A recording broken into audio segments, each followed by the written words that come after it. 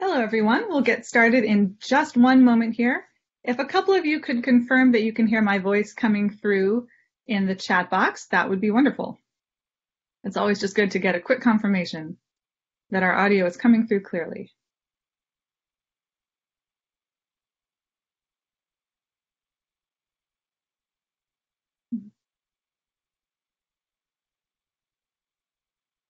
Oh, loud and clear. Yes. All right.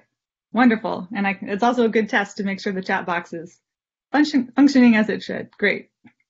All right. Thank you all. All right. I think we can go ahead and get started. Welcome, everyone, to today's USAID Stakeholder Community Meeting on mitigating the impacts of COVID-19 on food, nutrition, and water security. My name is Julie McCarty, and I am with the USAID Bureau for Resilience and Food Security with the Center for Nutrition, and I am your webinar host today. We're really excited to have over 1,400 registrants for this conversation, plus presenters from Bangladesh, Nepal, and Kenya, in addition to the US. But before we get started, I would like to just quickly orient you to the Blue Jeans platform that we're using today. It's a somewhat new platform for us as well. And so at the bottom of your screen, you will see a slider bar right underneath the speaker's faces. And dragging the slider left and right will make either the presenter or the slides bigger, and you can choose the view that's most convenient for you. It's a pretty cool feature. To turn on closed captioning, please click on the CC box on the left side of your screen. And in the right-hand sidebar menu, you will see two ways to communicate, a chat button and a Q&A button. Please use the chat stream to introduce yourselves, communicate with your fellow attendees, and share links to any resources that are relevant to the discussion today. And please use the Q&A feature to submit questions for the presenters. We'll answer as many questions as we can today after the panel discussion. And for those that we can't get to, we promise to read all submitted questions and use them as inputs for future discussions. So again, please use the Q&A feature for your questions for the panelists. And lastly, we are recording this webinar, and we will email the recording to everyone who registered. All right, next I would like to briefly go over the agenda for today. First up, we will have an introduction by Trey Hicks, who is the assistant to the administrator with the USAID Bureau for Humanitarian Assistance. And next up will be Greg Collins, Deputy Assistant Administrator and USAID Resilience Coordinator with the Bureau for Resilience and Food Security, and he will cover analysis and evidence of impact. And then Greg will moderate a panel featuring 4 voices from the field, and we're really excited to have a great panel with us today. After the panel, we will have some questions and answers from the audience, both some pre-submitted questions and some that come in during this webinar. Then we'll have some reflections on the panel from Max Primorak, who is Senior Deputy Assistant Administrator for the Bureau for Humanitarian Assistance. And finally, some closing thoughts from Maura, Senior Deputy Assistant Administrator with the Bureau for Resilience and Food Security. So to kick things off, I would like to introduce Trey Hicks, who is Assistant to the Administrator for the Bureau for Humanitarian Assistance at USAID, and the alter ego for the Associate Administrator for Relief, Response, and Resilience. So I would like to hand the reins over to Trey. All right, thanks, Julie. And good morning, good afternoon, good evening, wherever you're calling in from. Thank you so much for joining us today. So as we all know, the negative impacts of COVID-19 on already vulnerable communities cannot be overstated. The impact is across the board. It's on health, food security, nutrition, water sanitation and hygiene or WASH, protection of women and girls. These are both short and long-term priorities that the impact is being felt right now. And unfortunately, it will be felt for years to come. FuseNet projects about 23 million additional people will experience crisis levels of hunger and require emergency food assistance this year as a result of COVID-19, bringing the total in need up to 113 million. More broadly, IFPRI projects a rise in poverty of more than 100 million people with a concurrent rise in hunger and food insecurity. This is in addition to the 820 million already living in poverty and hunger. Most of this increase is food insecurity will be concentrated in places where Feed the Future already works, especially in sub-Saharan Africa and South Asia. Greg will share how this will play out at a country level next after I'm done. This harrowing finding demonstrates a loss of 7 years of progress in helping people feed themselves. As these projections show, if we don't act now, we risk several things: increased mortality, lost potential. In other words, since poor nutrition early in life will result in increased child mortality, it's lost potential of an entire generation. Further increases in humanitarian need and costs, increased unrest and instability, which we saw in the 2007-2008 food crises. This is particularly poignant as we recognize Feed the Future's 10th year anniversary this year. There's going to be slow recovery in agriculture and food systems that are majorly damaged right now. This will affect the economic base upon which many countries look to build. And finally, the reversal of years of hard-won progress. In addition, we have already seen political unrest along with violence against people thought to be spreading the virus, as well as those sickened by it. Non-state actors such as terrorist groups or violent extremist organizations and transnational organized criminal networks, they're taking advantage of overwhelmed governments. This is an example of how a public health crisis could extend into other areas of concern for USAID. USAID is pivoting to respond to the new political and economic realities shaped by the pandemic. One way we are doing this is by reassessing needs and analyzing potential scenarios that might require us to reprioritize resources or to do business differently. Bottom line is, we need a full spectrum response now and in the post-COVID world or the current COVID world that works more effectively across sectors and integrates humanitarian development and conflict programming. To that end, I'm extremely proud to say that USAID has made structural changes internally to ensure that the agency's humanitarian, development, and conflict mitigation efforts are complementary and working in tandem to address short and long-term impacts of COVID. Since we last convened in, I think, late April, the agency has stood up the Bureau for Humanitarian Assistance, or BHA, and the Bureau for Conflict Prevention and Stabilization, or CPS. And with the earlier transformation of the Bureau for Food Security to the Bureau for Resilience and Food Security, or RFS, we have completed what we call the R3 family of bureaus, which stands for Relief, Response, and Resilience. This monumental shift in the agency structure allows all three of our bureaus to collaborate in a more purposeful, coordinated, and effective way, and ultimately better allows us to support our partner countries in their journey to self-reliance.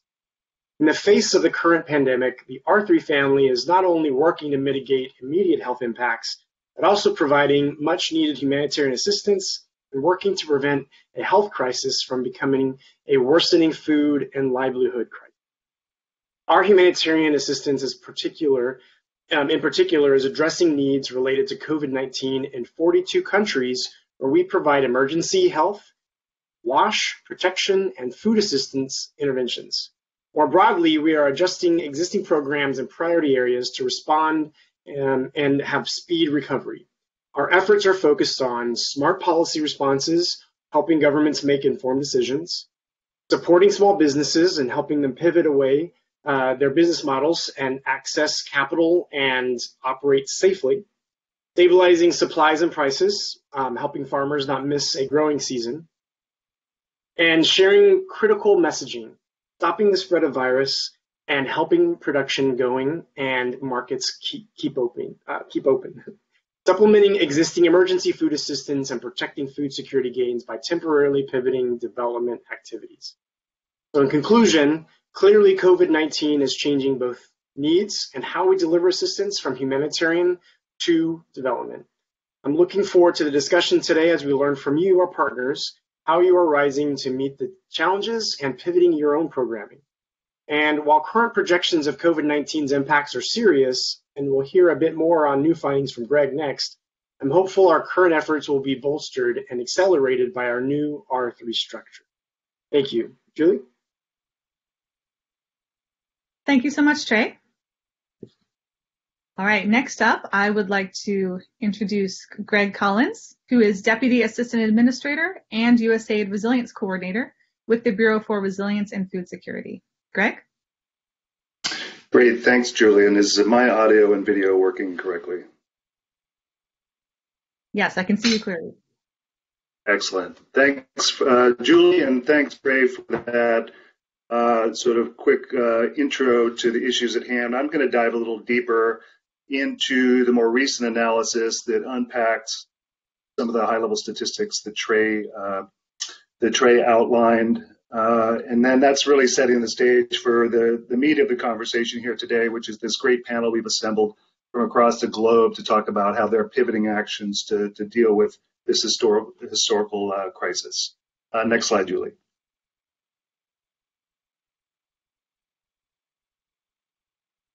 Next slide, please. Great. So this is just a quick overview of what I'm going to cover. I'm going to talk a little bit about the impacts on hunger and poverty. The big takeaway from the latest data, go back one slide, please.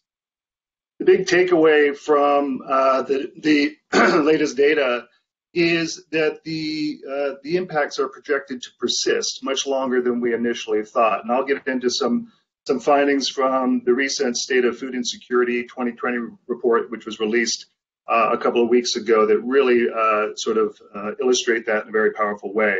Unsurprisingly, inequality is also projected to increase.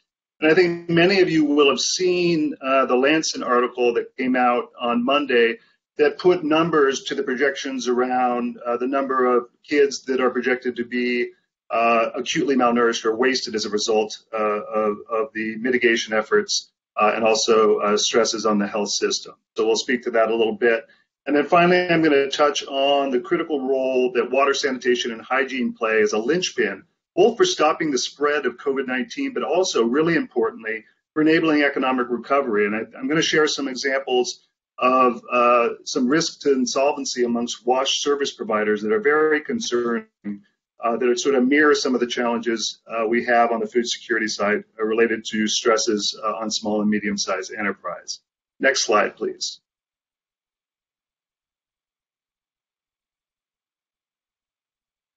So this slide lays out the various ways in which efforts to stop the spread of the virus are impacting on food security around the globe. They're wide-ranging, they're causally intertwined, and they have far-reaching implications for local food supply, for local food prices, markets, as well as small and medium-sized enterprises, people's livelihoods, incomes, and their ability to produce and purchase food. One primary driver there at the top is the loss of jobs and livelihood.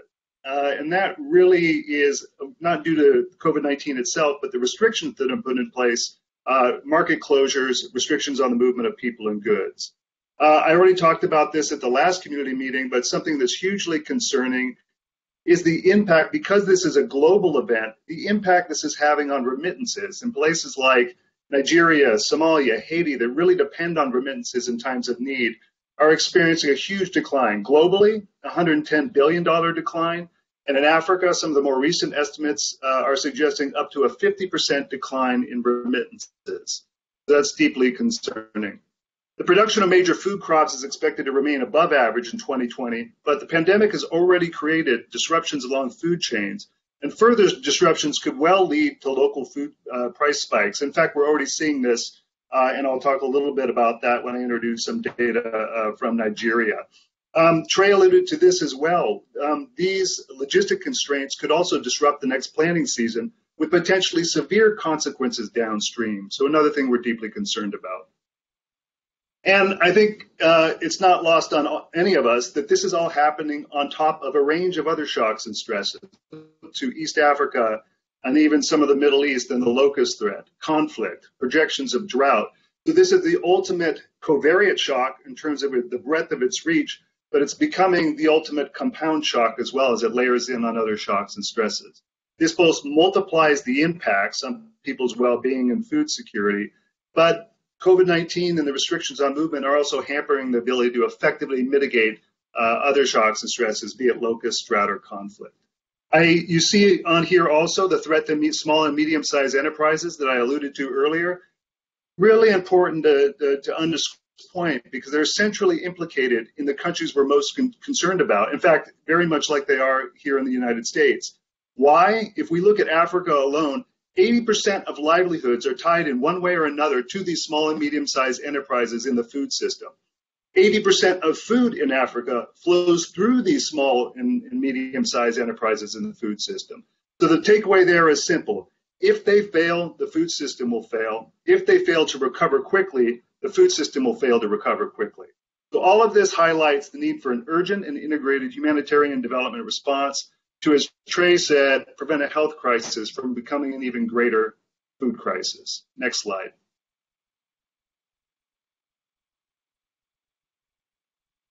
Next slide, please. Thank you. Here are the latest estimates from June onward, looking at descents into poverty and chronic hunger. And you see the estimates still vary. In fact, many institutions are putting out different scenarios and ranges, but you'll see this clustering of people descending into poverty, an additional about 100 million people. Similar in terms of people descending into chronic hunger, people who weren't experiencing chronic hunger descending into chronic hunger, about 80 to 100 million people. And as Trey noted earlier, we also estimate that the number of people likely to experience crisis levels of hunger and in need of emergency assistance will increase by 25% or 23 million people.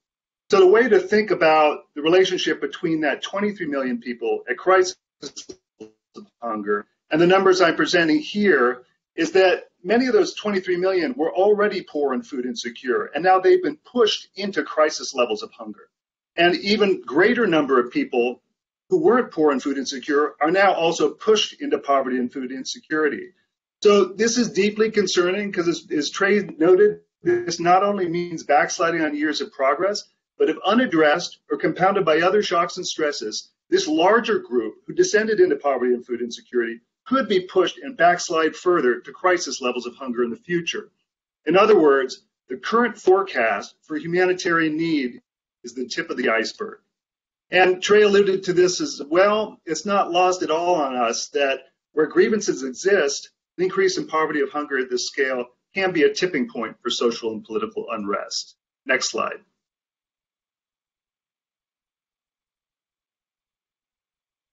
These are a little bit difficult to see, but these are regional graphs of the projections from the State of Food Insecurity analysis that I mentioned earlier. They were updated in June. The green line shows the pre-COVID estimate or trajectory. The yellow, orange, and red lines show three different scenarios for COVID impacts in order of severity, red being the most severe. A couple of takeaways here. One, the impacts are sustained above pre-COVID estimates, even looking out to 2030. If you look at the dots at the far right of the graph, those are the estimates for 2030. These are long-term impacts that are predicted to persist. Second, and very notable, the graph on the left is South Asia, the graph on the right is Sub-Saharan Africa, and there's a big difference here. In Asia, we see a sharp increase in chronic hunger, but a quick rebound and a steady decline. In Sub-Saharan Africa, there isn't a projected rebound, and the impacts of COVID-19 are projected to accelerate an already deeply concerning trend of growing chronic hunger. Next slide.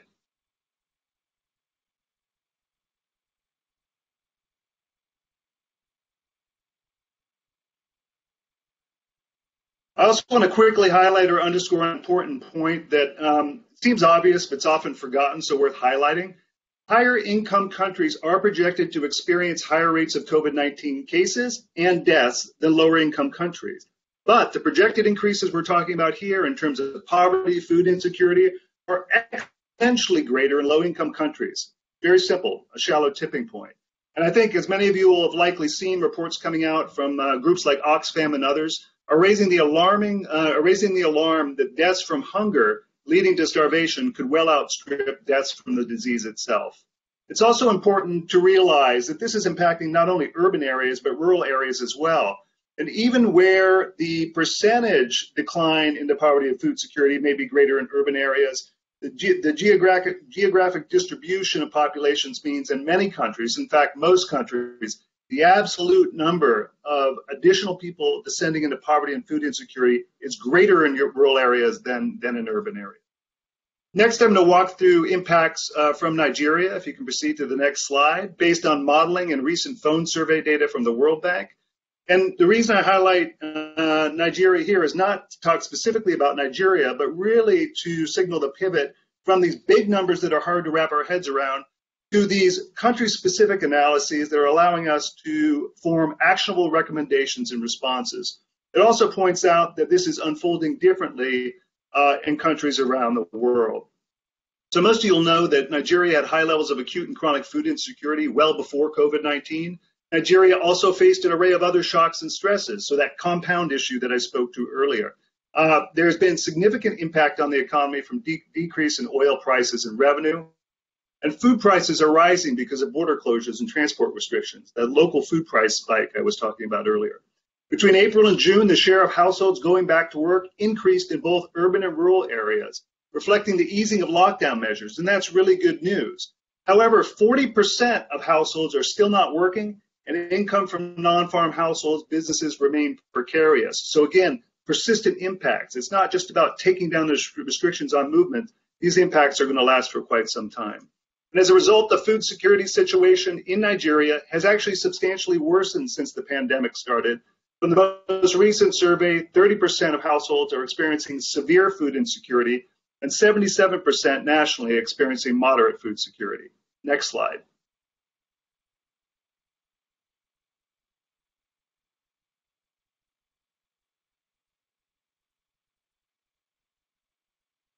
So quickly touching on the nutritional impact that I flagged earlier, the food security and hunger issues I outlined in the preceding slides are impacting nutrition for sure, but it's really important to underscore the fact that COVID-19 is simultaneously disrupting every system and sector that impact nutrition, including health systems, including food systems. As noted earlier, when incomes drop, people can no longer afford nutritious foods. Producers and sellers of nutritious foods, those SMEs that I talked about earlier, are struggling to stay afloat. Health systems are also overwhelmed, and families are more reluctant to access needed health care, with consequences for health generally and nutrition specifically. I mentioned earlier that The Lancet had published an article on Monday that projects that all of this will result in an additional 6.7 million children suffering from wasting this year. In turn, it's projected that this will result in an additional 130,000 child deaths, so daunting, and half of those deaths are predicted to be in Africa. It's also important to note that this is just the first analysis we've done on looking at nutritional impacts. We've got initial analysis coming out in August, looking at low birth weight, stunting, as well as decreases in breastfeeding and diet quality. So a lot more to look at in terms of nutrition. Now moving to water and sanitation slide.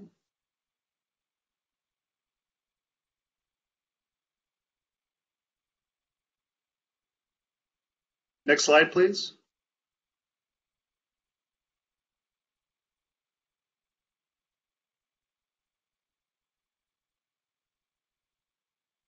Can we move to the water slide, please?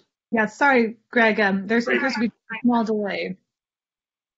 Okay, thank you. Now moving on to water, sanitation, and hygiene. As I highlighted at the front end, we all know that access to critical wash services were a significant challenge to overcome before COVID-19. And as also noted earlier, WASH is both a linchpin for prevention and recovery.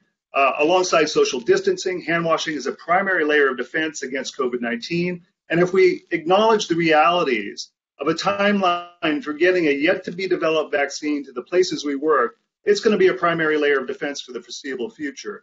We also know that reliable water supplies and hand washing are also needed to safely reopen economies. And herein lies one of the many vicious cycles, and a particularly vicious cycle caused by COVID-19. And it's really where we begin to connect the dots with the front end of the analysis I was talking about with WASH. So the loss of livelihoods and income I described earlier is also putting a strain on people's ability to access WASH services, and through that putting a strain on WASH service providers. Simply put, people can no longer afford to pay. Temporary measures continue providing services, such as mandates, and I'll talk about one in Kenya in just a minute. These mandates to provide free water, they're temporary. They can't be sustained. Many service providers now risk insolvency, which, if realized, would lead to broader and systemic declines in access to water and sanitation. And if access rates further decline, it will significantly impact our ability to safely reopen economies and prevent COVID-19 transmission. And in turn, this will compound the economic shock.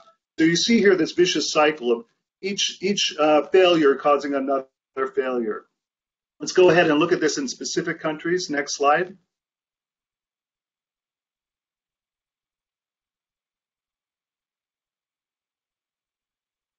Great. So here we're looking at Kenya and India. In Kenya, the government directed water not be shut off due to non-payment. While it's critical to sustain essential water services during the pandemic, and we all believe that to be true, a recent survey found service providers are now only able to collect 30% of their usual revenue. We'll hear more about this in detail from Euphrasia, who's joining us from Kenya. But the top line message is this has a profound effect on basic operations of service providers, including their ability to pay for electricity, procure needed chlorine supplies, and retain personnel. So the same issues that small and medium-sized enterprises in the food system are facing are being faced here. Similarly, if we look at India and sanitation services there, we know that India has the highest rate of open defecation in the world, and there had been considerable progress being made on that front prior to COVID-19. But now sanitation enterprises report a revenue loss of over 50% as a result of COVID-19, and this is creating a very real possibility of backsliding all the progress that's been made. So go ahead and go to the next slide. Before we move to the panel, which is really what we wanted to create space for today, is to hear from implementers on the ground and the actions they're taking to rise to this enormous challenge. I do want to reflect for a minute on these numbers and scenarios. This is very sobering. The trends and statistics are hard to wrap our heads around, and make no mistake, they're significant and they're going to be with us for quite some time. But we also know that these projections, these revised projections and trajectories, they are not destiny. We have the ability to change their trajectory if we act now and if we act collectively across sectors and across humanitarian and development spheres. We also clearly need to be thinking about the impacts not only as a 6 to 12-month issue, but as a 3, 5, 10-year or longer issue. Together as a community, these multiple communities embracing and coming together here today, we've risen to the challenge time and time again. I think the big difference now, if we look at Feed the Future and Water for the World, our multi-sector nutrition efforts, the difference now is we have proven models. And so we need to build on lessons learned from these proven models as we build back in the wake of COVID-19 and its impacts. I've also been hugely encouraged by the stories we're hearing from around the world, from our missions, from our partners, from communities working together to respond to these impacts at this historic time. And truly, truly honored to have a handful of those partners here today to share what they're learning as they adapt and respond on the ground. So let me go ahead and get started with the panel. This group of 4 come from implementing partners from across different sectors. Each will provide a brief overview of how they're responding to COVID-19 and share some of the lessons they're learning. Their names and affiliations are shown here, but I'll introduce each prior to asking them to speak. And then once we're through the short presentations, we'll then move to a question and answer period. Please send questions through the Q&A function that Julie described at the outset of this, and we'll try to get through as many as we can, including some questions that were submitted prior to the event. So let's get started. Our first presentation will be from Euphrasia Luseka in Kenya. She's a water governance and policy specialist with DAI. And Euphrasia, thrilled to have you here. Over to you. Thank you very much. My name is Euphrasia Luseka, as you've heard. I'm a water governance specialist, and today I will be speaking to you about water governance and COVID-19 response in the country. Now, let's move to the next slide. In my country, Kenya, we are basically 47 million people. Up to now, we have approximately 19,000 cases of COVID-19. And the first case was announced in 13th March 2020, and thereafter we've been trying to contain the disease through various government protocols. In terms of COVID-19 impact in the water sector, we're seeing some very interesting trends. And the first trend is the fact that we are seeing a shift in water demands, and this is quite a good thing because this actually for the water demand patterns are shifting, especially in the household levels as well as the domestic connections. And this is a good thing for us because it means that we're having more people using safe water.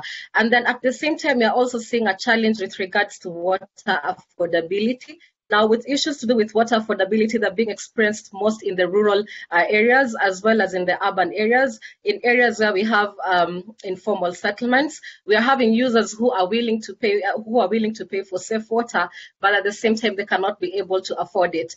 In the WSP perspective, and that generally means water service providers, we're having another interesting trend where the challenge is on the human resources management. Now here, the biggest challenge is this, that the water sector is quite a labor-intensive sector, but at the same time, COVID-19 has also been pronounced as an occupational disease. So how do we manage the staff during this period? We're also seeing some interesting trends in terms of capital expenditures and operational expenditures. As we had seen in the previous slide, capital expenditures are basically being deferred to investments in emergency response, especially in the health sector. So it's affecting our expansion and rehabilitation of assets, especially in the rural areas and also in the informal settlements. And then we're also seeing some interesting trend from the perspective of operational expenditures. We have seen a dip of revenues, the highest dip ever, and in April we saw a dip of around 1.1 billion Kenya shillings lost amongst most of our water service providers. Then another trend that we are also seeing is short-term investments for high visibility actions at expense of building resilience. And I think this is the nature of humanitarian response. At the same time, it's also an impact from the perspective of politics, because again, water is politics. And most of the time, politicians want to come in to address these issues to support their people, but at the same time, they're coming up with measures that are not sustainable. Drilling boreholes where people can be able to pay for safe water, and they're providing this water for free. So what happens in the moment or at the event that we have a breakdown of these systems? So by and large, what we are seeing is that COVID-19 has tested the WSP's pandemic response and resilience, and it's also exposing the risks of inadequate water access in the country. But then at the same time, we're trying to see how we can be able to address the challenge. So basically, we shifted most of our activities and response measures to COVID-19 mitigation measures. So first and foremost, from the humanitarian perspective, we are trying to work with UN-led agencies as well as local government-led agencies. And this is basically from the technical working groups as well as the county wash forums. These are multi-stakeholder forums. And here we can be able to have a joint agenda towards addressing COVID-19 issues. Then at the same time, we're trying to see how we can strengthen the mandated institutions that are supposed to be supplying safe water. So here we're trying to see how they can be able to improve their service levels, especially for rural areas, urban areas, and health facilities. And as we do this, we're learning a lot of things. Kindly move to the next slide.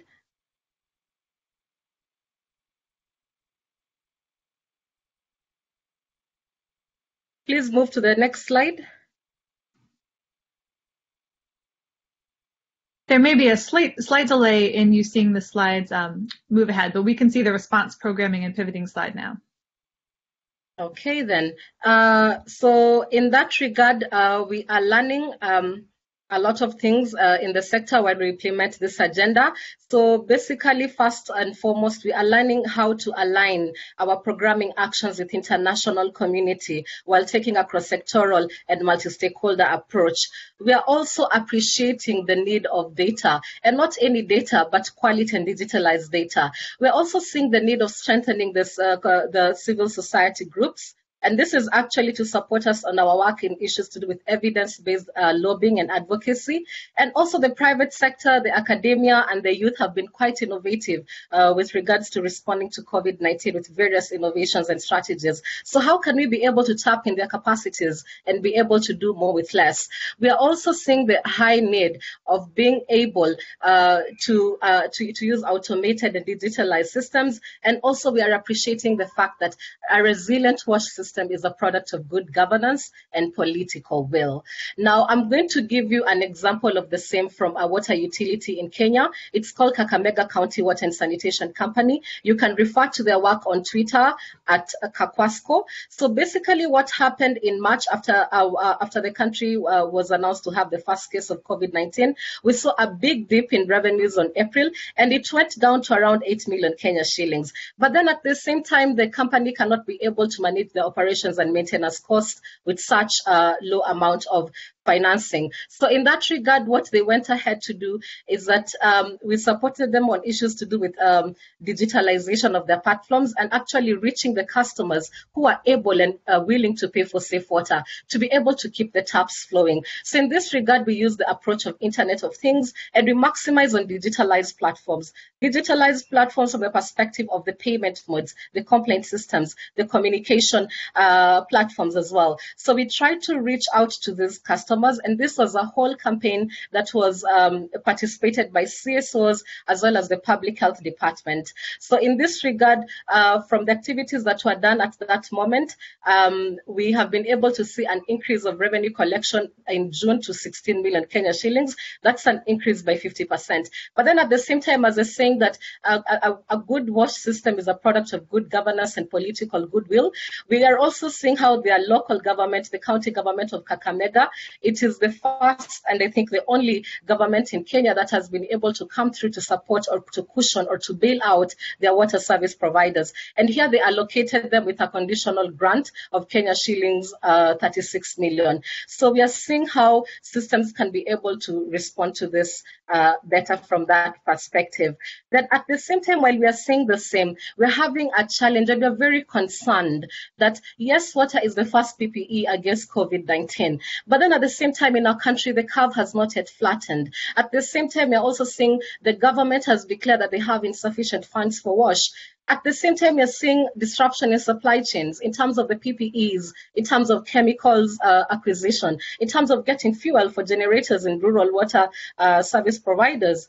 So consumers, again, cannot be able to afford their water bills. What happens if they cannot afford? They'll be disconnected. And once they're disconnected, they will go back to unimproved water sources. And there they will be fighting for water. And that's another issue altogether because it will be an area of transmission of risks. So what again happens to the water burden on the girl child? It's quite daunting. But then again, we were told by the UN chair recently when they were releasing the report on SDG 6 and how we can be able to accelerate the same, that we need to build hope in the countries and actually the development work through water. And we're trying to do so firstly by partnering with CSOs. And here we're trying to see how we can strengthen their capacities on evidence-based advocacy. We want to have that inclusive perspective of leave no one behind. And this is especially to do with issues to do with citizen engagement and consumer protection at this level, because what is a basic human right? Then secondly, we also are seeing something interesting and actually need to strengthen the CSOs from the perspective of evidence-based lobbying. And this is why data is so important. We want to see how the WSP employees can be considered as frontline workers and not just essential service providers, because once they are considered from that perspective, they can be able to access the COVID-19 and any other emergency response funds. Then at the same time, we want to use the CSOs to see how we can lobby for O&M costs to be reduced to the WSPs. So here in terms of the electricity tariff, what is a basic human right? Our tariffs are not price elastic. So in that regard, how can we have tariffs that are going to be friendly to and affordable to the water service providers. And at the same time, we also want to see how we can have zero rating on chemicals and also suspension of some of these levies and taxes. We also want to see how we can be able to establish strong water systems through strengthening the duty bearers. That's the government as well as the water service providers. And we actually intend to target digitalization and automation of operations in utilities. As you've seen, it's working very well for Kakwasco. Then at the same time, we want to see how we can have credible service level data.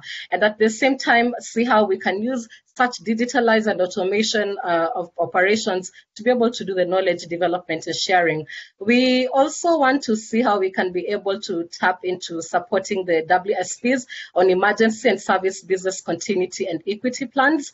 And at the same time, we also want to see how we can be able to enhance water service providers' staff safety. Then lastly, we also want to target or to leverage on the private sector and academia roles in SDG 6. Beyond the issues of financing that the private sector can be able to support us on, we have seen that they have been quite innovative. And we want to see how we can be able to tap on the same on issues to do with research and design and innovations, and actually just strengthening local capacities to be able to mitigate COVID-19 better. Thank you very much. Thank you, Euphrasia, for that very thorough presentation. We're going to have time to get into more of that in the question and answer period, but great to get to hear words about what's happening on the ground. So really, really appreciate that. Okay, so next we are going to move to Pooja Pandey, who is the Deputy Chief of Party with Helen Keller in Nepal for the Suahara 2 program. Pooja, over to you. Great. Thanks, Greg. Hello, everyone. So I work as a Deputy Chief of Party for the large-scale integrated nutrition program, Suahara. The goal of the program is to improve the nutritional status of women and children. And we have an ambitious target to cover almost 60% of the country and directly reach 1.5 million women and children with the nutrition interventions. So in my presentation today, I'll talk about how a 9-year-old project like Suahara adapted its implementation approaches to support the government of Nepal in national emergency response.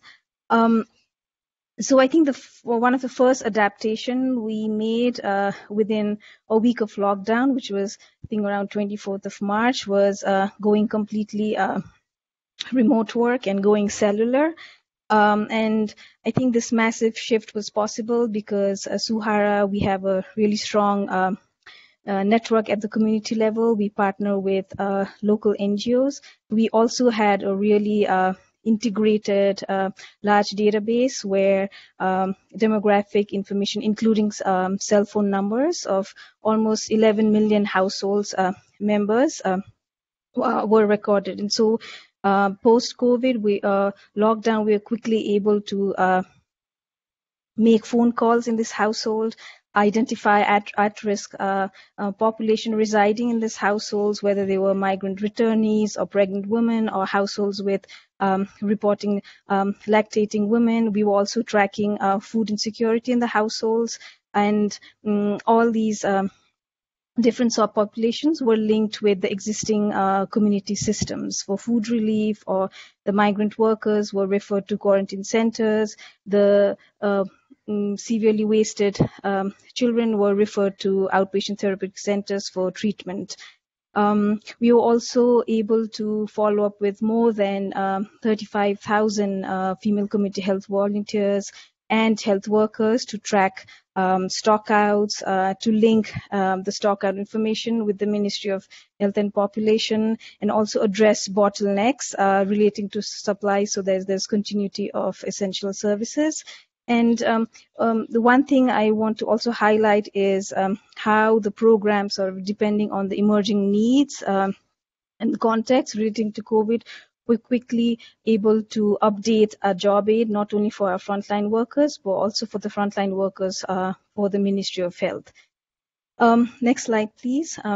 So in terms of operation and programmatic learnings, there were many, and I think one of the major learning I want to highlight is the role of digital technologies and communication. It was such a powerful tool to reach millions of households across Nepal, residing from urban to rural areas. From the 11 million phone numbers, we were really able to identify subpopulation and send tailored SMS messaging. For pregnant women, there was certain list of targeted messages sent. For lactation mothers, they were really concerned about breastfeeding, so we adapted the messaging communication accordingly. For migrant workers, there was certain set of information we had to provide, so the database really facilitated us to provide tailored messages. And our telephone communication infrastructure also turned out to be a really effective way for women to report domestic violence, which sadly in Nepal has increased as a consequence of lockdown. And we were able to, again, link this woman with the government helplines and also with the community psychosocial counselors. The other important learning was the digital communication can also be used for a two-way communication with the public. So one example I have to highlight here is Suhara's, we have a really popular weekly radio program called Mothers Knows the Best. So which was actually now broadcasted through Facebook and YouTube. And we've sort of adapted in context of COVID, added a live component where public could directly ask a Q&A session. We also collaborated with a national online portal where experts were invited to address the questions we were receiving on Facebook. So that way we were able to understand the public's perspective as well. And this has really helped us to dispel rumors around COVID-19, talk about stigma openly, and also breastfeeding. And I'm really happy to report that so far, just in the last 2 months, our experts interview has been viewed more than 400 million times. Next slide, please.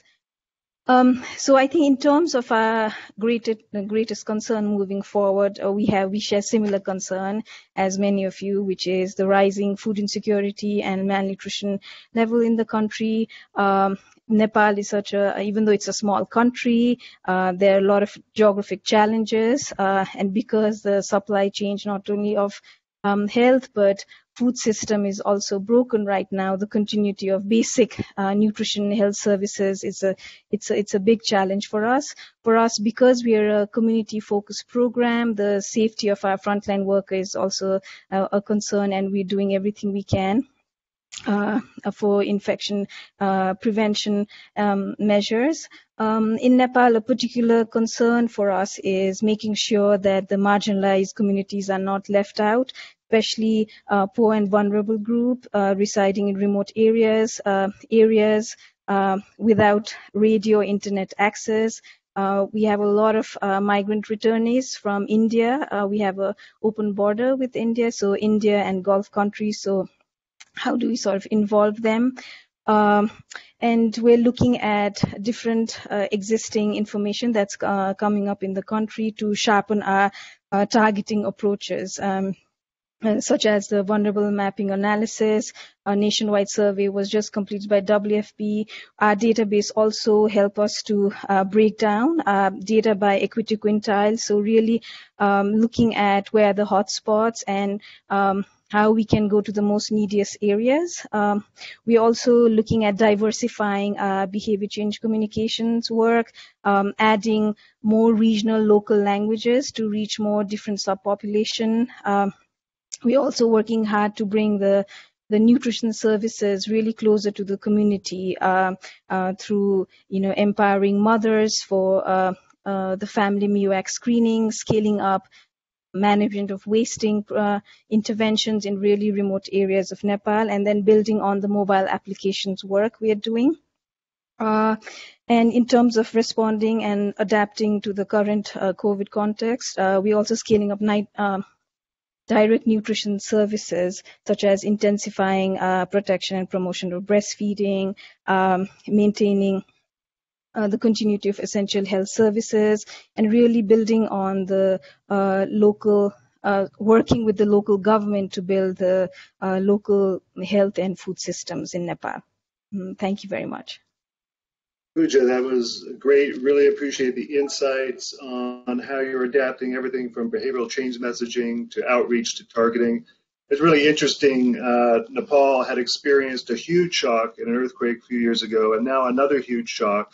I think some questions are coming in on the chat that highlight the point that we need to be thinking about shock responsive programming for everything we do. We can no longer write in the assumption column, no shock will occur during the implementation period. And there's some other things coming in on the chat in the Q&A, thinking about how we build back better. So I hope we'll have a chance to discuss that towards the end of the call. But now I'm very happy to have with us Mohammed Nurul Amin, who's the Chief of Party for the Feed the Future Bangladesh Livestock Production and Improved Nutrition Program with ACDI VOCA. He's also the ACDI VOCA country representative. Siddiqui, over to you.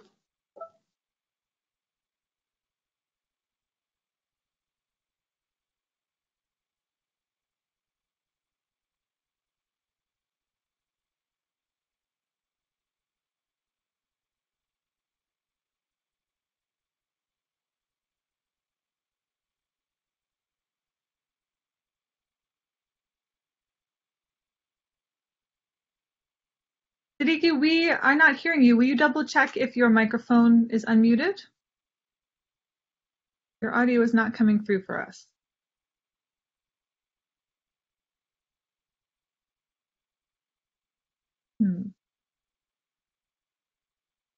See, I'm still not hearing you. Although, it looks as though your microphone is muted. Try one more time.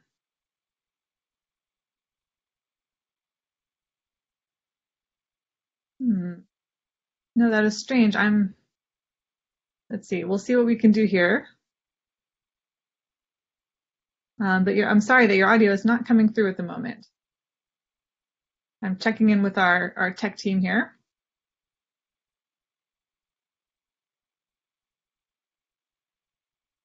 Apologies, everyone. Please stand by.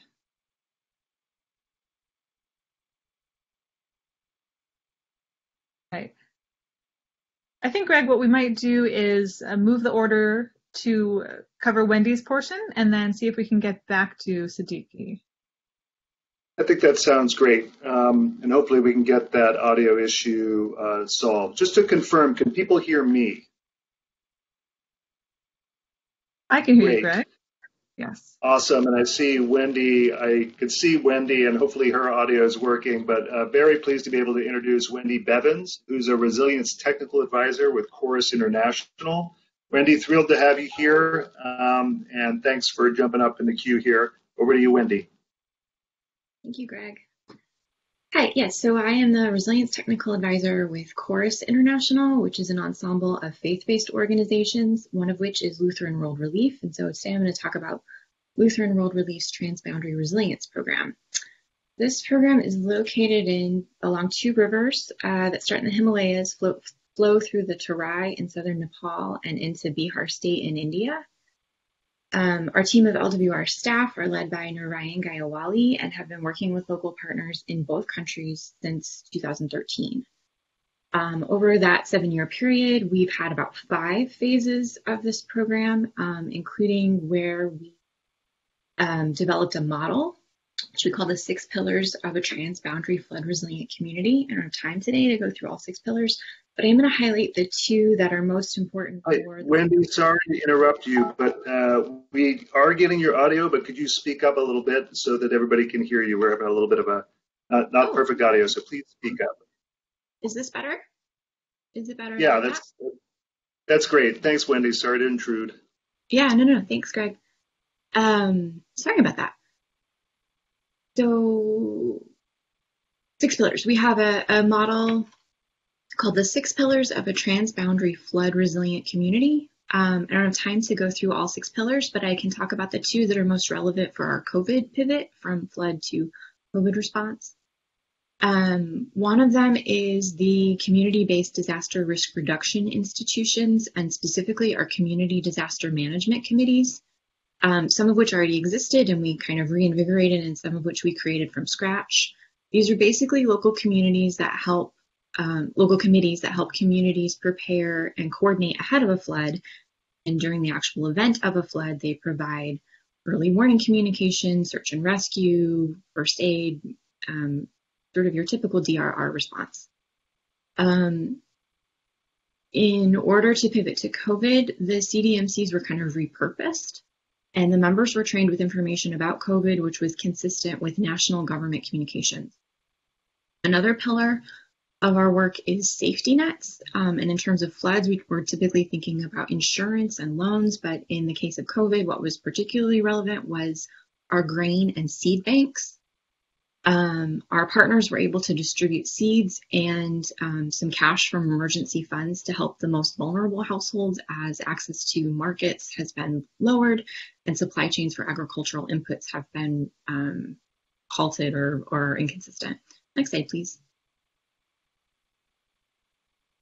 Like the other two projects that have been presented already, we faced a lot of challenges, particularly around social distancing. And one of the solutions we found to that was really empowering our local staff to make sure they felt safe.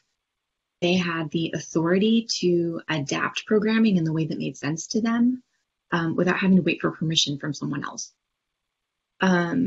We have been able to adapt the communication system that was developed for weather stations to also provide health messaging around COVID-19, which has been really helpful in terms of prevention and updating people on what's going on, how things are changing. We're also adapting this system to provide some basic support for good agricultural practices. As both Greg and Pooja mentioned, there are a lot of people returning from migration, either from other countries or large cities. They're in situations where they need to be able to sustain themselves with farming instead of with wage labor or remittances, and so we're trying to support them. We're also enhancing our digital capabilities to work with lead farmers, making sure that they are supported to provide the information to carry out the activities that they can, that they can ask questions, and they can share monitoring data as they collect it. Next slide, please. I'm not going to go in every bullet here, but the monsoon season has begun. There's actually already been a really serious flood along one of the rivers where we work in the last couple of weeks, and the CDMCs were activated and did their DRR work, including providing search and rescue. But the combination of more people in rural areas than normal and the fact that the local authorities are simultaneously trying to handle so many other crises has really put a lot of pressure on local human and financial resources, which I think kind of builds up to what everyone is experiencing worldwide. There's just a lot of uncertainty, and that creates both hope and fear. In terms of fear, we are doing our best to provide clear messaging to dispel rumors and to just reduce fear related to the actual disease and rumors around economic lockdown. But we're also trying to tap into hope, especially through our CDMCs. Our first and greatest priority right now and for the foreseeable future is to support the community disaster management committees to the best of our ability and the local partners who backstop them, because they are the ones really delivering for these communities. Thank you.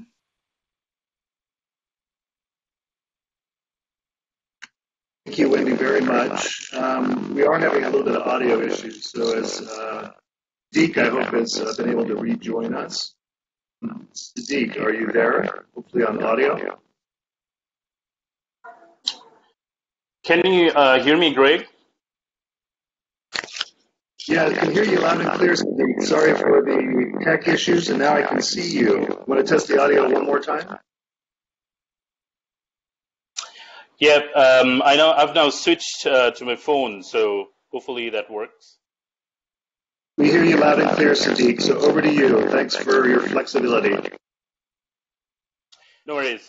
Thanks, Craig, and thanks everyone for joining us. I was about to start talking about our activity the Feed the Future livestock production for improved nutrition. And the key components, we are working with livestock productivity, access to rural households for hygienic, diverse, and quality food, and also nutrition awareness and behavior change and practices. Our activity engages a lot of private sectors, livestock-related service provider networks, and also government livestock offices to make livestock service available to the farming communities. The activity promotes improved nutrition behavior through campaigns targeting over 172,000 cattle owning households across 8 districts of the southwest Bangladesh. So, like many other places around the world, the COVID-19 pandemic has significantly impacted the 16 billion US dollar meat and dairy sector in Bangladesh. The financial loss of dairy farmers was estimated to be $5 million per day in April, according to an integrated dairy research network economic analysis. Cost of milk production increased by 19%, whereas farm gate milk price decreased by much. And then the situation analysis conducted by the activity showed that the average enterprise survival rate was 60 days, and they experienced a 42% decrease in sales. The participating farmers we are working with, 70% of them has witnessed decreased income from milk sales, and average milk production also went down by 31%. So since March, the activity has been supporting small food and livestock markets so that sales of milk and meat market can occur in a manner. They can resume, but also occur in a manner that reduces COVID-19 transmission risk for a lot of market actors and consumers. Obviously, Bangladesh is a very densely populated country, so the risks is certainly very high. And over the period, we're able to help near about 500 small livestock businesses to resume their operation. And in one instance, the activity facilitation resulted in business collaboration between an online food service delivery platforms and 44 local dairy processors who were very unfamiliar at that stage with any online service delivery platform. And the business is such that the clients would like to have that customer experience right in the shop, and so they were all habituated to sell directly to the shops. Within 2 months, many of the enterprises saw increase in their sales, and they were able to recover their losses to a great extent. Now, some of the key learning that we had from this experience is that yes, the pivoting business model was one of the immediate response strategy for these enterprises. Even under lockdown situations, the processors responded to the requirement of the platform, such as subscription, product profiling, pricing, and then many processors were also able to purchase then a significant amount of milk. And in the month of May, they were able to entertain close to 10,000 online orders with a total sale of over $25,000.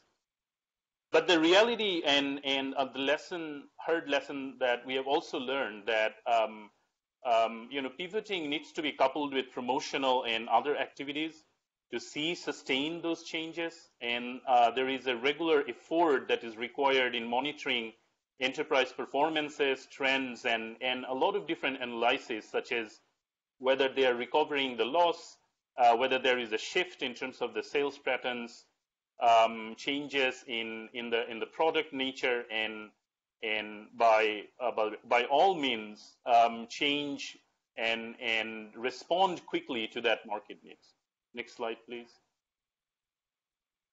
So the concerns is still that pivoting is not the only means to sustain, and that initial growth affects the confidence of a lot of actors who are already in a very challenging situation. So many of the processors were also not able to increase their sales and were frustrated, and by the fact that a lot of local consumers were also not being able to buy dairy products on a regular basis is a challenge as well. The uncertain nature of the imposed restrictions in different places, in different times, is continuing to affect their business performances. So in terms of some of the way forward that our program has taken is that we need to diversify the different channels, and in order to reduce the risks for the participating farmers and then the supply chain actors and so on. So we are targeting both formal and informal markets, both large and small dairies, to support stable supply options for smallholders. There are performance gaps that we took into consideration to initiate remote capacity building initiatives for many of those local processors and small businesses. Some of the processors has also tried new products in order to utilize some of the surplus or unsold milk, and now they're seeing interest in improving the product quality and market promotion. And we are also assessing the risk and the risk management perspective of such a platform, which is very new to this kind of private sector partners. And our goal is to see that how these risks affect them. So, for example, an online business necessarily often don't see commodities differently, or doesn't often kind of develop their cost structures or commission structure based on what kind of businesses they are, or exactly how the food product or the cost of that product. So we're looking into that kind of options and looking to further support the participants of our program. Thank you, everyone, and back to you, Greg. Great, thanks, Siddiqui. And I actually asked you to stay on because as we transition into the Q&A period, I'm going to start with a question for you. But first, we can do a virtual round of applause for all the wonderful panelists and presentations. Great examples of adaptive programming and very thoughtful innovation happening. Is my audio okay, chat box? Your audio sounds better now. Yes, Greg. Great. I was competing with my 10-year-old who's in a summer program online, so forgive me for that. So, Siddiqui, following up on your presentation, how are you supporting women-owned and women-led food and agricultural businesses, those small and medium-sized enterprises that I mentioned earlier, that have been impacted by COVID-19? So a specific question was submitted in the RSVP around women-owned businesses. So if you could speak to that, that would be great. Yeah, interestingly, this shifts of in the ICT platforms opens up opportunities for both small and large businesses. And oftentimes what we have seen that, a collaboration with a number of different partners really helps us to address more of such gender-related issues. So in one instance, we were working with the Department of Livestock Service, who were encouraging people to come up and communicate them in terms of their surplus products. So if in certain restrictions, the supply chain was closed down for many weeks, but then they were looking for interested entrepreneurs who want to sell their product through different promotions. And there was a lot of local promotions with those surplus product accumulated by the Department of Livestock Service. And in many cases, I think we also were able to help them with, as I said, product profiling, and also their promotional sort of issues. So these are some of the examples that we have seen from our activity. Greg? Great, thank you, Siddiqui. Appreciate those insights and those activities. Euphrasia, I'm going to pose a question to you. Very interesting presentation you gave on Kiwash in Kenya. And the question is, how can USAID address water insecurity and work to solve water challenges that require complex solutions in emergencies with short timelines, while still prioritizing the longer-term needs in the water sector that you outlined? Are there things to be avoided, perhaps opportunities for synergies here to leverage emergency response for development gains? Love if you could speak to that, Euphrasia. Yeah, sure, Greg. It's quite a good question indeed, because in 2017, a report by Global Water Leaders indicated that apparently we are losing around $323 billion on bad wash in a sector that is already dwindling in terms of donor funding.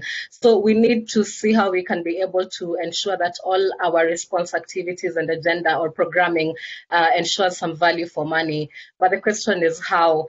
So firstly, I feel like we need to appreciate that some emergency issues are unprecedented, like COVID-19, so we can never be adequately prepared. And at the same time, we also need to appreciate that one size fits all approach may fail spectacularly if we take it up or if we adapt them. Therefore, I feel like it's important for us to embrace SDG 16 and 17 in all our programming. Particularly under SDG 17, I would talk about leveraging of capacities of the private sector in terms of innovations, because most of the time we are targeting the issues to do with financing. But innovations-wise is something that probably we need to tap into as well. We have seen they have been quite innovative during this period. Then at the same time, we need to cushion this to agenda in terms of the SDG 16 and 17. Actually, USAID needs to cushion both of them so that you can strengthen duty bearers to establish strong water systems. And this is mainly through good water governance. And this will support them to be resilient during pandemics and emergencies. And this also includes issues to do with integrity, because for me, from where I'm seated, I feel like the biggest scandals and corruption cases that are going to be coming up globally is going to be on issues to do with emergency procurement. Then thirdly, I would also request on issues to do with adoption and scaling up of digitalization of data and information sharing, as well as messaging. A lot of people have been doing the print media, but with such pandemics, they've been able to see how digitalized information sharing is quite pertinent, as well as supporting utilities and any other institutions to automate their processes. It helps them a lot. Again, I would also highlight issues to do with data. With the most recently released report from SDG 6 Acceleration Framework by UN, we have seen how they have really affirmed the issues to do with data and quality data. And it's because, for me, I feel like data is the new oil. Legislation amendments, issues to do with lobbying for increased public finance in the wash sector. And by and large, I feel like Africa, we are coming from so far and we are moving so little in terms of wash coverage because we are not counting. And you see, it's usually said that you cannot change what you don't measure, and you cannot measure what you don't know. So we really need to know what you're trying to change, and we need that data like yesterday. Then lastly, I would say continue decolonizing the wash sector programming, continue using local capacities. This is what is going to ensure that our systems remain sustainable even when the donors leave the scene. Thank you. That's great, Euphrasia. There's some great points there. Opportunities to leapfrog technology, digital, opportunities to work through and build capacity, because if we work around local capacity, we undermine it. So some great points there, even the point about opportunists in times like this. So really appreciate the insights. Pooja, I'm now going to pose a question to you. What food and nutrition security interventions do you believe will accelerate recovery where you're working in Nepal?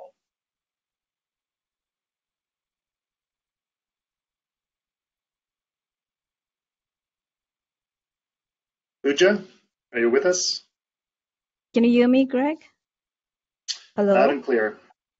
Okay. I was just saying, because nutrition is a multisectoral issue, we need a multisectoral response. And I think in terms of Nepal, if you look at the key drivers of malnutrition, it varies by different subpopulation and subnational level. So looking at, certain subnational level has certain drivers. For example, in food insecure districts, we need a different set of interventions. In districts that are food secure but wash or health is an issue, we need to intensify. So I think we need to address all the key drivers of nutrition, but how we do it, who we target, what we prioritize is going to be very critical in this context. I would say, really looking at strengthening equity, access, and quality of services from a health system, food system side, but also working on the demand side of services at the local level is going to be very critical in Nepal. Intensifying, the direct nutrition intervention, especially promotion and protection of breastfeeding, monitoring of the BMS, Breast Milk Substitute Act, early identification of SAM and MAM children so that they get immediate treatment. From a food aspect, I think, again, I keep going back to sharpening your targeting approach to really reach the marginalized communities and households, and modifying support for women farmers. A lot of migrants workers have returned back, so the support could be modified for thinking from an input perspective, services, transportation of the local goods, setting up these collection centers. And also, I think partnership is going to be so critical moving forward. So we're looking at, we overlap with the Feed the Future project, Kisan 2 project, in almost 50% of the areas we work. So really looking at how can we work really together to build, the economic resilience. So we are thinking really from Suhara, we're thinking from garden to plate to market, but really at a local level and through strategic partnerships. Thanks, Greg. Great, Pooja. Those are some great insights, and I think I take to heart very much. We put out big numbers, we put out graphics that describe all the impact pathways, but this is impacting differently in different communities. And you made a really important point there. Although it's impacting everyone, it's impacting some people in a more detrimental way. And this really underscores the importance of inclusive development, focusing on women and others that may be bearing the brunt of these shocks. And we know that when you do focus on women, women-owned businesses, incomes in the hands of women, that impacts nutrition in a different way as well. So all those important thoughts that you put on the table there, really appreciate that. Wendy, a question for you. How can we continue to build connections between humanitarian response and programs and development programs during this time? We've done a lot of work over the years in areas of recurrent crisis, learning how to do this, but we'd love to get your insights on how we can use these moments of crisis to advance the integration of humanitarian development response. Over to you, Wendy. Hi, Greg. Several thoughts on that. I do think that USAID's focus on this R3 and trying to systematize the way we think about response and that it's a progression, it's not a one-time thing and you walk away. I think that's a great start. I would echo some of the things that other presenters have said around localization and really sustaining commitments under the Grand Bargain, making sure that local actors really are the best place to respond in the time of crisis. And so if they're embedded in long-term planning in their local area, they can make really good informed decisions about building back better in ways that INGOs and donors just can't even access. I've really been impressed and influenced by USAID's initiative around Stopping as Success. Just been examining the way that local entities and INGO partners have successful ends successful exit strategies so that at the end, the local entity is able to carry out the services or the programming without support from external actors. And I think digging into that library of resources would do us all a lot of good, both in kind of blue sky times and in moments of disaster. I also think some of the thinking baked into resilience is really helpful. I'm thinking more and more in terms of our TBR project, but also from a global perspective of our full resilience portfolio. We talk a lot about shocks, but stressors are equally important and perhaps more important because they sort of wear out the financial and human ability to deal with shocks when they come. And so I think we're getting at that a lot with some of the supply chain discussion, inclusion, the role of justice, and the fact that perpetuating injustice happens all the time, and that tears down people's ability to handle these stressors, in addition to facing shocks when they come. The last point I would make would be around local advocacy and making sure that we are really enabling inclusivity in ways that local and national governments hear from the people who are most affected. Great, Wendy. Thanks for those comments and insights. I do think we've got to understand that building the capacity, the local capacity to respond to shock events, to respond early, is a development responsibility, is a long-term investment. And so for too long, we consider that as sort of baggage that the humanitarian side also had to carry. But in fact, through our work on resilience and our partnerships, we've been really beginning to focus on building local capacity to respond, because there's two ways you can actually reduce the need for external intervention. One is build the capacity in communities, but others is build local capacity to respond to shock events that overwhelm the capacity of households and communities to manage on their own, whether it's drought response, insurance programs, et cetera. I think that the series of impacts related to COVID-19 have put a spotlight on all the seams in the current system that really suggests we need to double down on building local capacity, et cetera. And I really think that the learning we're doing in this moment, the opportunities to leapfrog forward on some of these things around digital, the need to double down on local capacity, these are all great points. We're getting towards the end of the panel, and I've been noting some of the questions coming in through the Q&A. A fantastic set of questions. So after the event, we will get together and pull together frequently asked question responses to these, because we don't want these questions to go unanswered. But I did want to just take a moment before I pass back to Julie and respond to one question, because there's a lot of technical questions, a lot of very specific questions about poultry and the role of building back incomes, et cetera. But there's a bigger question that was posed here, and it's actually the central question.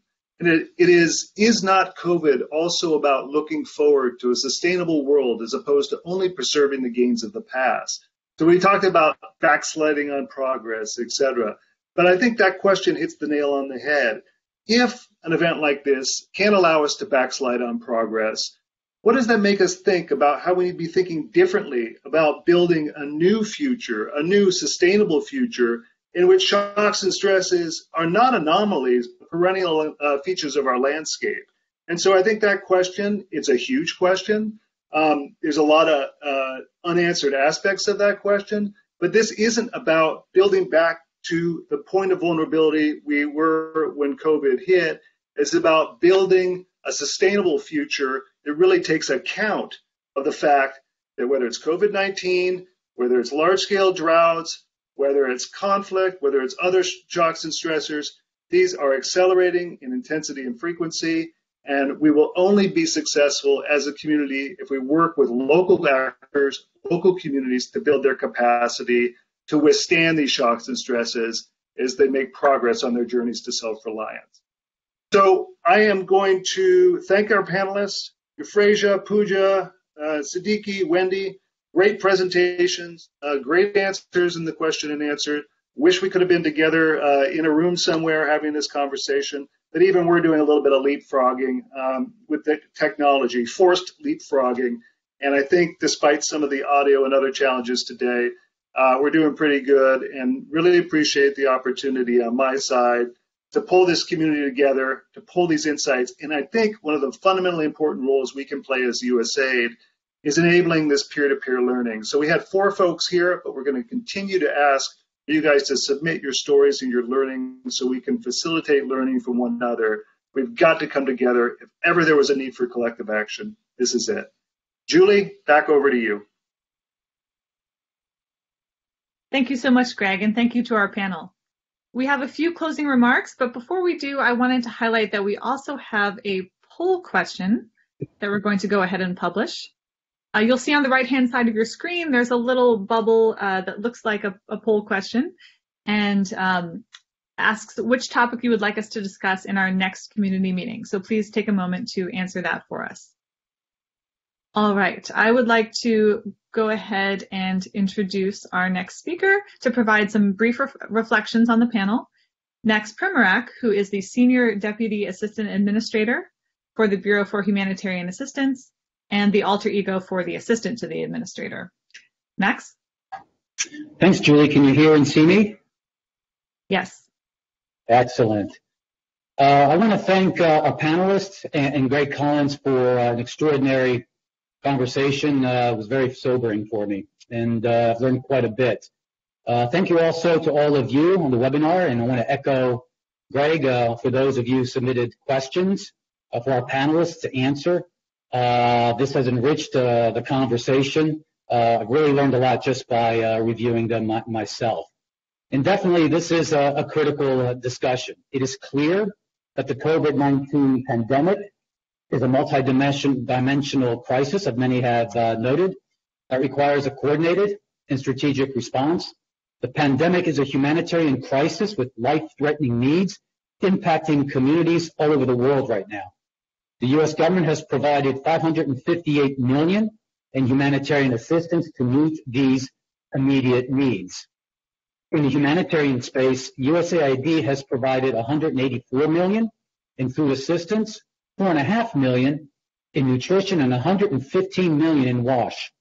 Our strategy has focused on preventing, preparing for, and responding to COVID-19 in existing complex emergency responses and addressing potential humanitarian consequences of the pandemic. But as you all know, the impacts of COVID-19 will stretch well beyond the immediate humanitarian needs. This pandemic will and is already impacting development gains and disrupting sectors such as food, nutrition, and water security. The numbers are daunting. And as you heard from the panelists, the negative impact from COVID is staggering. As we've heard, this cannot be solely a humanitarian response. Humanitarian and development actors must work together to address this pandemic and prevent a worsening crisis. This is a response that requires a long-term response in the development space and an immediate response from the humanitarian community. This is at the forefront of our thinking here at USAID. We committed to providing humanitarian assistance to respond to the immediate needs in this response, and we are integrated COVID considerations into our longer-term programming, as you've heard this morning. In addition, the USAID R3 transformation built a structure for USAID to continue integrating our humanitarian and development work with BHA and RFS, continuing and expanding upon our years of collaboration.